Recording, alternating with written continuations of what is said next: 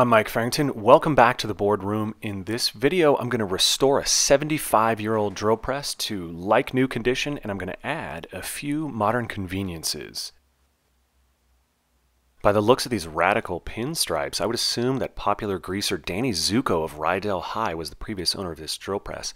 I would also assume that he used this very press to help build his hot rod Greased Lightning and would later famously go on to race and win at Thunder Road.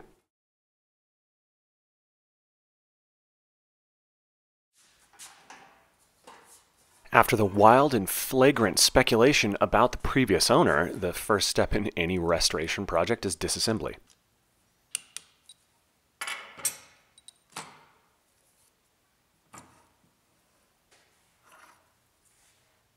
Disassembly is always an exciting part of the restoration process. It's also when you either get good news or bad news. In this situation, I got some bad news. Fortunately, I was able to come up with a reasonable workaround. I'll go into that later in the video.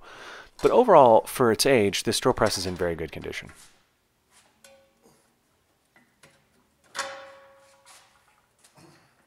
This is kind of a cool feature. In addition to the table raising and lowering, the head of the drill press can raise and lower. One thing that's quite obvious when looking at this drill press is how much effort and time Delta put into the design.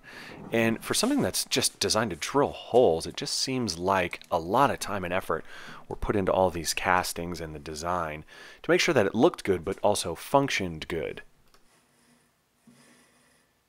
One thing that's less obvious in a video is quality. When taking this drill press apart, I was stunned at how nice all the castings were. There's no sharp edges, there's no voids, all the machining is really nice, the threads that have been cut, parts mate together really well. And that's just something that I don't see in tools that have been made in more modern times.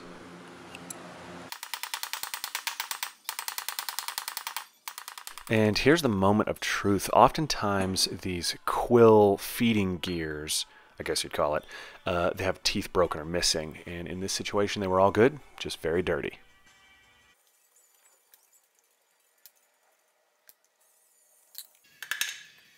One interesting tidbit that I learned while disassembling this drill press is that grease can actually dry out.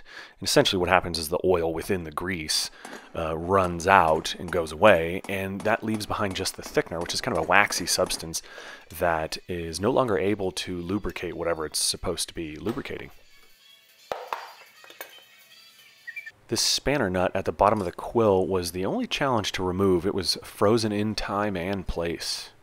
I ended up cutting a piece of 1/8 inch steel to the right length to fit into the two notches, and between that and a combination of PB Blaster and a torch, not at the same time, I was able to break the nut loose. I didn't film any of that because of the plethora of 4-letter words that were coming out of my pie hole during that process.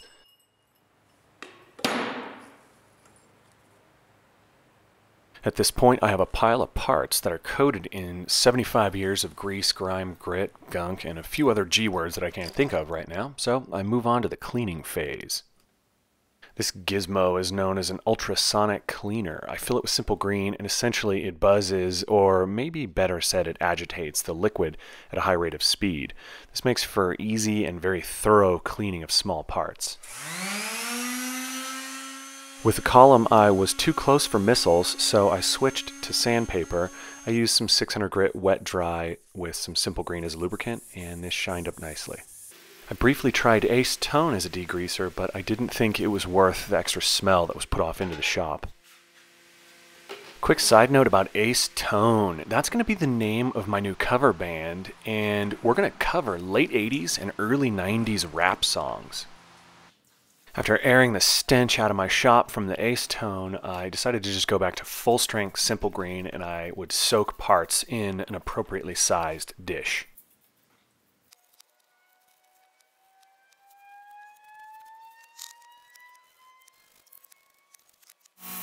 After the degreasing phase, I decided to sandblast a few of the parts just to give them a better chance at good paint adhesion. These little sandblasters are great. You can pick them up for like 15 bucks. The catch is they use a ton of air. You need a gigantic compressor to run them. And I just shoot good old-fashioned play sand. I use two 50-pound bags to sandblast all these parts. Well, with the paint and pinstripes removed, this shot reminded me of the helmet the guy wore in the movie The Rocketeer, which, by the way, was the second best movie of 1991.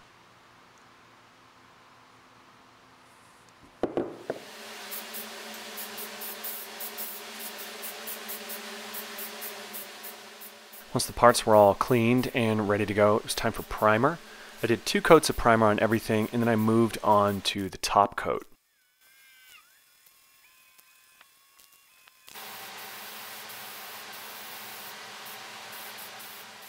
This color is called Smoke Gray. It's a Rust-Oleum color, and it's kind of a battleship type gray when you see it in person. I thought it worked well for the Delta vintage look. I ended up doing 3 coats.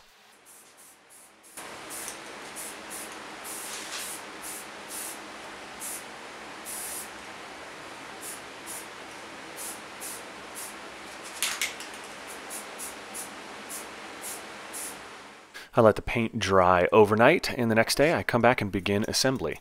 And I run a tap in and out of each of the threaded holes on every part just to clear out any paint or gunk that had built up over the 75 years of this mighty drill press's life.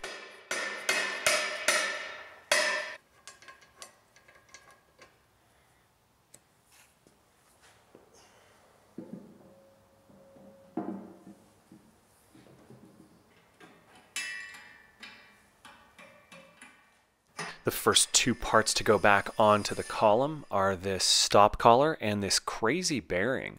Together these parts allow the work table to rotate around the column and are the course height adjustment.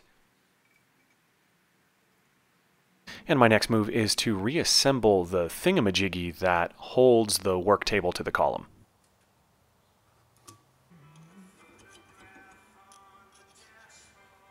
This is the gear set that drives the table up and down. The side where the handle is attached rides on a bearing, and this makes cranking the table up and down pretty darn easy. This little pin that holds the worm gear in the correct position on the shaft has a taper to it, and of course when I was taking this apart, I didn't realize that the pin was tapered, and naturally, as luck would have it, I picked the wrong side to start wailing on it when it came time to take it apart. And I was unable to get a hammer in there to set the pin, so I ended up using a spring-loaded nail set. I added a copious amount of blue raspberry flavored grease, and then I was ready to assemble the 2 halves. But of course, I forgot to chase a couple of the threads, so I took care of that.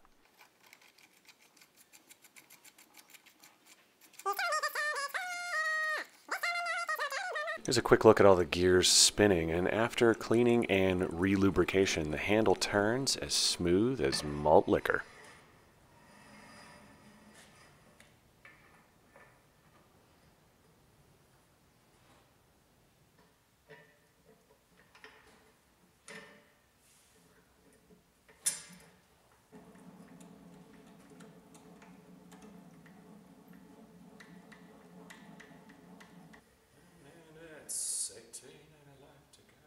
After the table support was installed, I moved on to reassembly of the head. Okay, here's where the bad news I mentioned earlier comes into play. The gear that raises and lowers the head had a few broken teeth. I guess Danny Zuko, the previous owner, clocked everything in such a way that the head could be moved up and down a couple of inches without contacting the broken teeth, if that makes sense. That also explains why I didn't catch it when I was inspecting this prior to purchase. I could have reassembled it the same way, but I decided to remove the feature altogether. After giving it some thought, I realized that the drill press is a little low for my liking anyway. Lowering the head would only make that worse. So I made the choice to bolt the head on in the highest position, and I would rely on the table for height adjustments.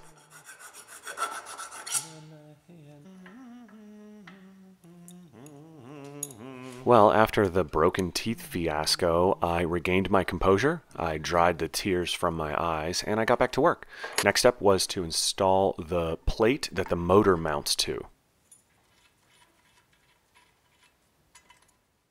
Here I'm adjusting the length of one of 2 spacers within the quill. This spacer adds preload to the two bearings that the spindle spins on. After disassembly, I realized I couldn't get the same bearings that were originally installed in the machine. They have this funky offset where one side is recessed and the other side is protruding.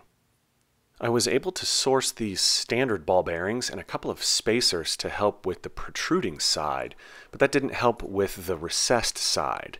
So what is it exactly I'm doing here? Well, ball bearings have some slop built into them. These two spacers, if set to the proper length and installed correctly, allow the bearings to spin freely but eliminate that slop. This is accomplished by the inner spacer holding the inner bearing races together firmly, and the outer spacer, being slightly shorter, will pull the outer races closer together, putting a very slight pressure or preload onto the bearings. This will mush the balls within the ball bearing against the grooves that they're running in, which in turn eliminates slop and makes the drill press spin with very little run out. If I had to guess, in the 75 years since this drill press was constructed, a better system for putting preload on bearings has been devised. It looked to me like these spacers were actually hand adjusted at the time of original assembly. I based that on some file marks that I found on the ends of the spacers. That would be way too labor intensive for today's world. Okay, and as this spanner nut is tightened up, this is actually what clamps the outer races to that spacer that I was adjusting earlier. And the end result should be a spindle that spins freely, but there's no play when lateral force is applied. I ended up taking this guy apart 3 times and adjusting the spacers a few thousandths at a time until I got to that point. This is something I did by feel because I don't have the tools to measure and cut accurately enough. I'm no expert at this, so time will tell if I did a good job or if I put too much preload on the bearings and they wear out prematurely. Of course, I can always redo it, and the bearings are only 11 bucks, so it's not a huge loss if I made a mistake. If at this point you're questioning my sanity and wondering why put all this work into a crusty old drill press, why not just go buy a shiny new one? You'd have a valid point for sure. My retort would be that I just really like doing this kind of a project, bringing a tool back to life, learning exactly how it works, and the sense of satisfaction when it looks and works as good as new. Well, I guess you could say that really launches my rocket. It's probably similar to why people restore old cars.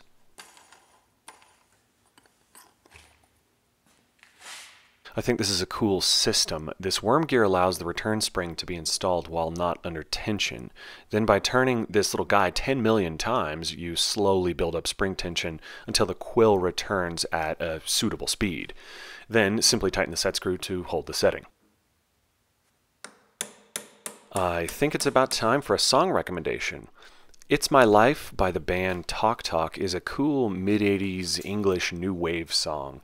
You're probably more familiar with the cover version that was done by Orange County, California ska band No Doubt. Being that I grew up in the OC, I am duty-bound to No Doubt fandom, but between you and me, I think I prefer the original.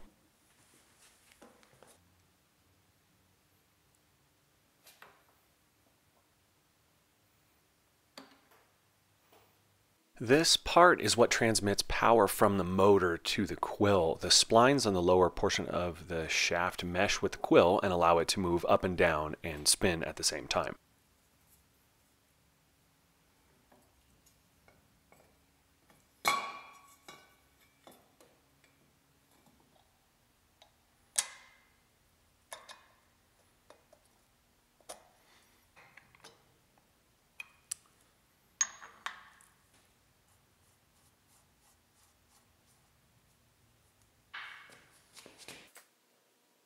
After using my Herculean strength to install the table and a few other small parts, it was time to move on to the last major task of this restoration, and where I would bring this drill press into the 21st century, maybe even the 22nd century.